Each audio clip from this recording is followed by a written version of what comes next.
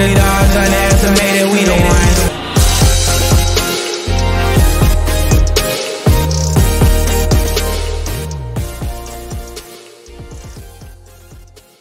It's the Underdogs back with you for another week, and can you hear that music?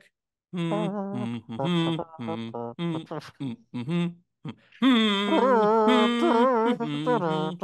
right. It's Olympic week, and that's not all.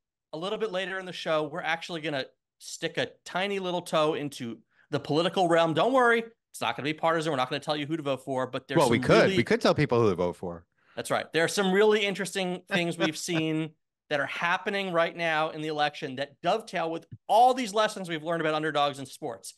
But first, yes, that music was clear. It is Olympic week. The opening ceremonies are Friday. By the time you listen to this or watch, the games have already started. The U.S. is playing France in men's soccer. And here he is, noted French soccer expert Peter Keating. Are you excited for the Olympics right now? Oui, Jordan. Bonsoir. Jordan, this is the time we make an exception. We usually get annoyed when people say rings are the only thing that matter. Well, now, Jordan, 5 rings are the only thing that matter. There you go. Excellent. Well, we've dug into some different kinds of analysis here. So let's start big picture, Peter. We built a model that can somewhat project medal counts, and it's not based on what you might think. So you explain this better than I can. Tell our watchers, our listeners, what the hell we did to figure out what countries will win the most medals. Well, look, Jordan, if you want to predict Olympic medals, you could sit down with a big map at a big table. You could go through each of the 329 Olympic sports of events that will happen in Paris. You could try to project who's going to medal at each one of those based on their age, their performance, their height, whatever you think is important, right? You could add all that up and you get your medal table. But Jordan, not only would that involve a lot of uncertainty, it involve a lot of unnecessary work. It'd be like projecting a baseball season by going through every team's 162 games one by one. You don't need to do that. Here's why. It's so expensive and it's really so professional. I mean, almost industrial a process to develop an Olympic champion that all you really need to start with are basic chunks of big level socioeconomic data. Jordan, to produce Olympic winners, you need to be a big country. You need to be a rich country. And what we found is you actually can't be that unequal a country. You have to distribute your wealth at least even enough that a lot of people have a chance at success. You start out with those factors, you can predict medal counts pretty accurately. Right. So we studied a lot of different base level data about countries, right? Population size, GDP as a measure of economic success, and kind of morbidly, we looked at infant mortality rate, which sort of measures how, as a measure of equality, but also just how well a country takes care of its populace, right? You have to, sadly, part of being a great athlete is developing healthy, safe people. And it turns out, again, sadly, that infant mortality rate tracks inversely with it's a sad fact of life that's what matters, but it makes sense. I mean, you're talking about basically human development being, what the economists call human development being part of developing successful athletes. So you do that now, Jordan. There are other things that matter, right? Mm-hmm. When we went and we dug into all the data, there's a lot of other things that matter. You can imagine some of them easily. Home field advantage, and host countries have a lot of advantages in the Olympics. You don't have to travel much to get there. Your teams automatically qualify for events, right? You're playing in front of friendly crowds, which can influence athletes and judges. So that's a big deal.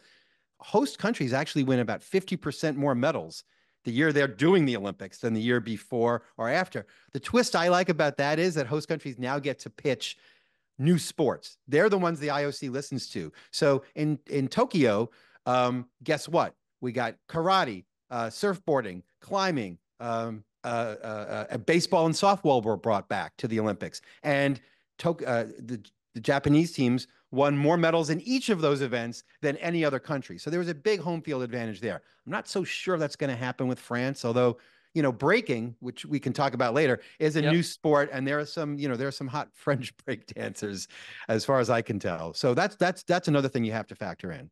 Right. Well, to your point, in the 2020 Olympics, which as we know took place in 2021, Right. So I Japan never know what to call them. right. Is it I think it's still 2020. Yeah. I think it's just Japan, Tokyo, the Tokyo yeah. Games.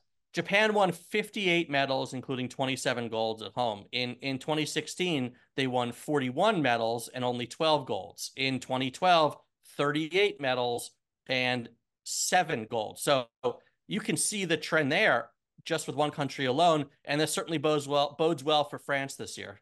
Yeah. I'll tell you something else that matters. Sometimes you have governments that channel an inordinate amount of a country's resources into specifically producing Olympic champions. For years and years and years during the Cold War, communist nations thought it was a real badge of honor to go out and beat Western countries in the Olympics. That's not jingoism. It's by, from their own words. And countries like the Soviet Union and East Germany went on these immense programs to, get people to recruit athletes, get them into the military, subsidize them, turn them into champions. Sometimes that shaded over into intense doping programs, the remnants of which are still scattered around the world. So you have to consider that too. And I think obviously the best country in the world or should I say the country in the world most efficient at doing that right now is China.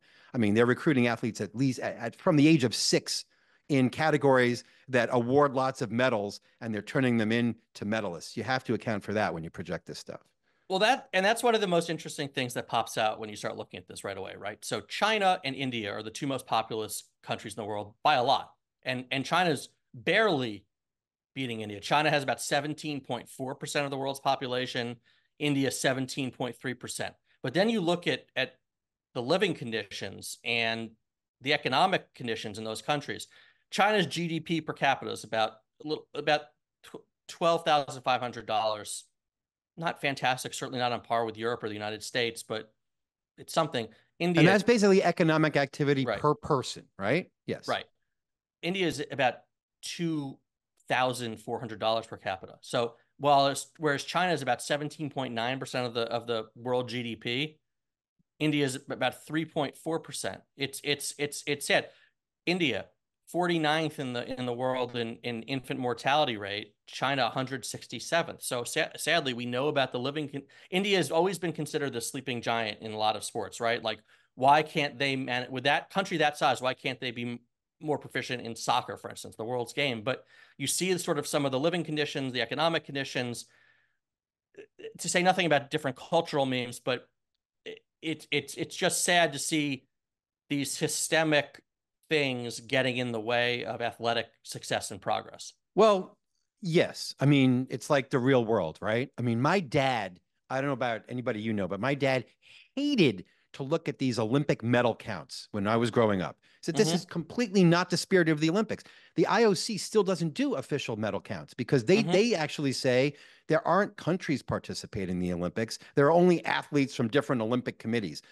But that's no longer the world that we live in, right? And China does a better job, a model very different from the U.S. The U.S. and a lot of Western countries do supply some considerable funding and development to athletes, but it's kind of bottom up. The U.S. really is a confederation of Olympic federations, right? China does puts an amazing amount of energy and money into top-down channeling the resources of their country, whatever the sporting culture, into events that they think they ought to be able to medal in. And, there's a story from the South China Morning Post just a couple of weeks ago about how the Chinese have been recruiting athletes from the age of 6 to become weightlifters, picking out 6 to 11-year-olds and saying, yeah, you look like you could be a good weightlifter at the age of 7 for the Olympics in 15 years, and then putting them in specific programs. I feel like a lot of mothers would be offended by hearing your 6-year-old looks like a future weightlifter. Well, yeah. And in some places of the world, the governments don't care. They turn them into weightlifters anyway. So, I mean, there's that too. But you mentioned sporting culture. That's part of it.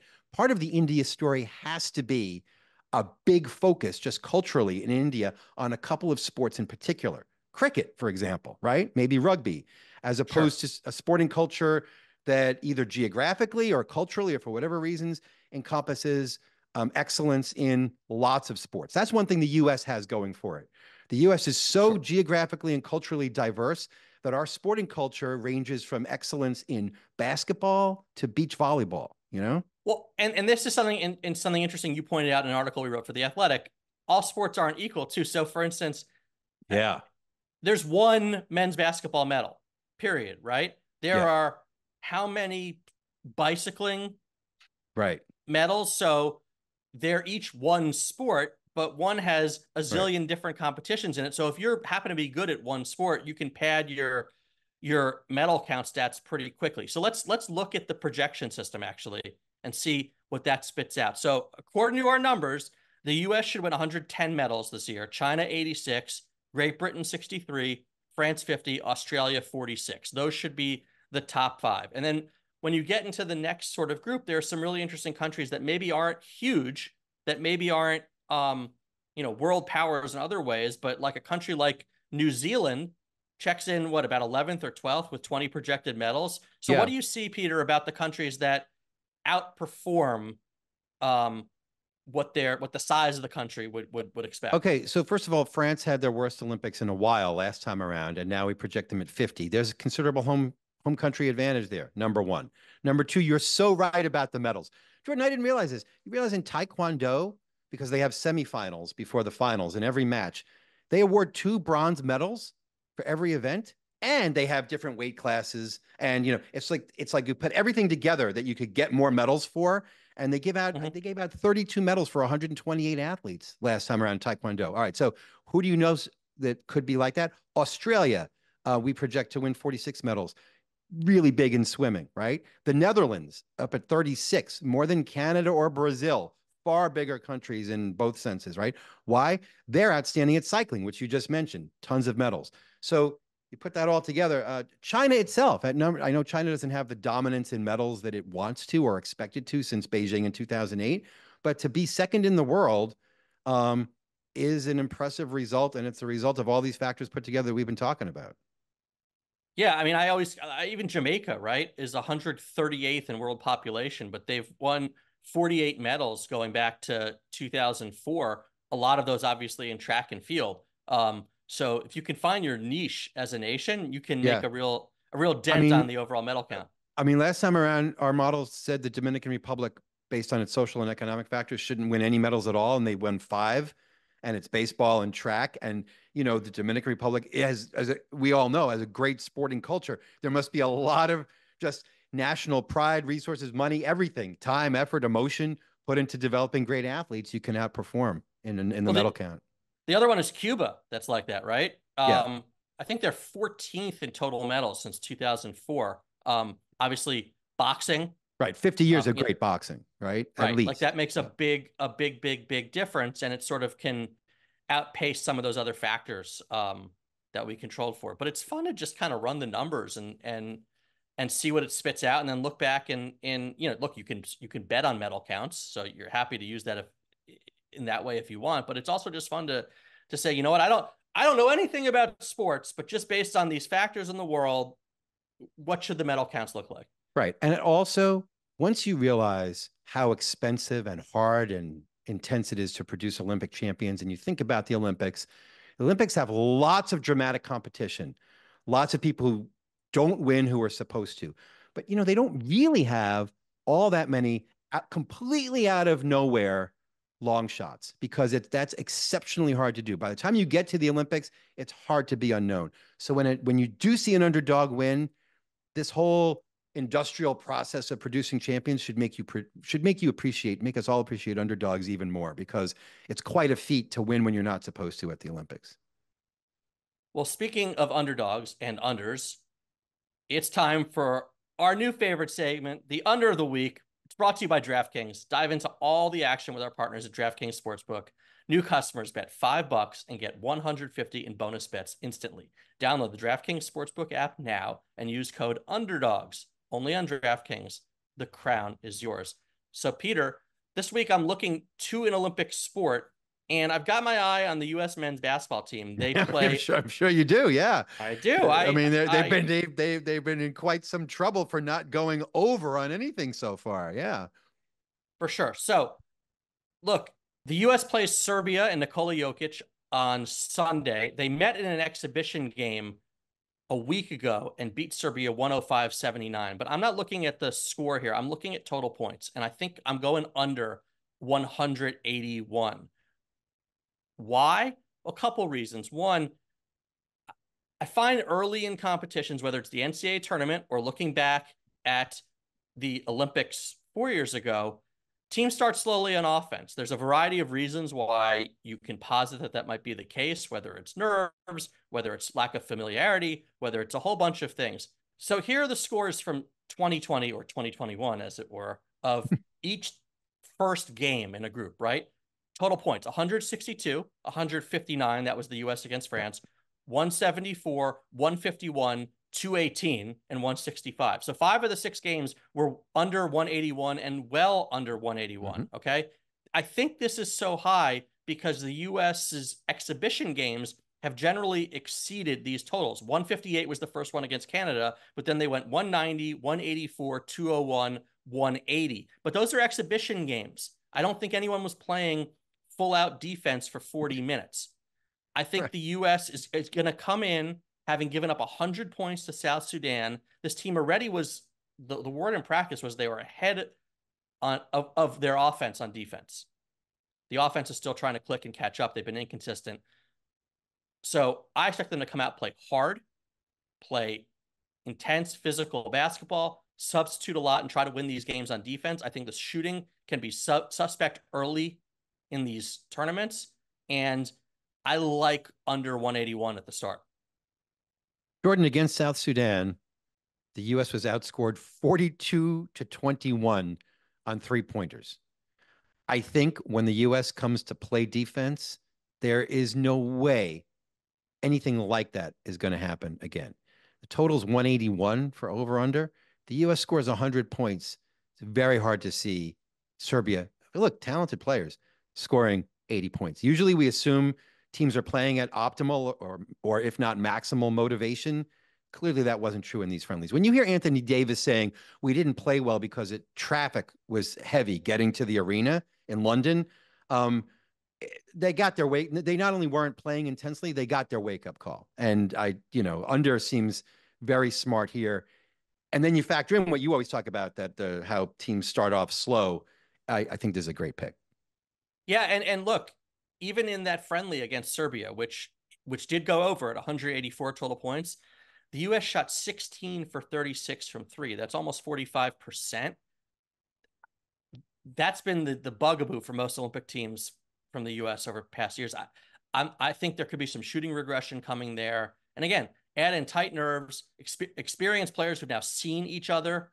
Again, they're playing a familiar foe in Serbia. And I just feel like this will be a much more grinded out affair, at least in the first game. So there we have it. Under 181, U.S. Serbia on Sunday.